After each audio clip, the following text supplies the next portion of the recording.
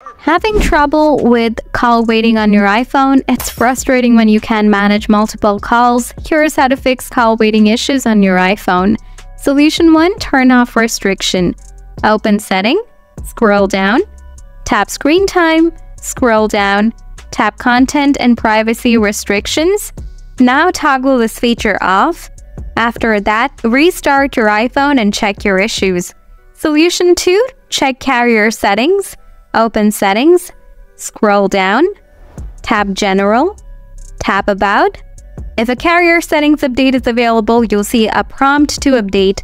Follow the instructions to update your carrier settings.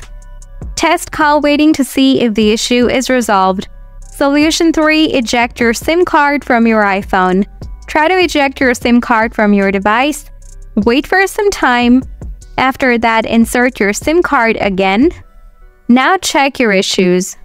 If you still have issues, then follow the next process.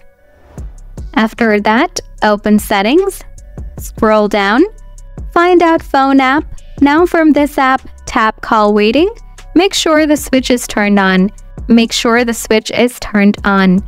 If it's already on, try toggling it off on, then on again. Solution 4. Reset network settings.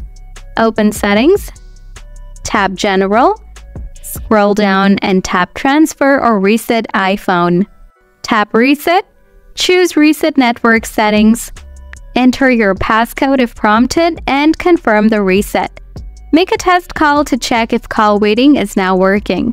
This is how you can fix call waiting not working on your iPhone. If you have any questions, let me know in the comments. Thanks for watching.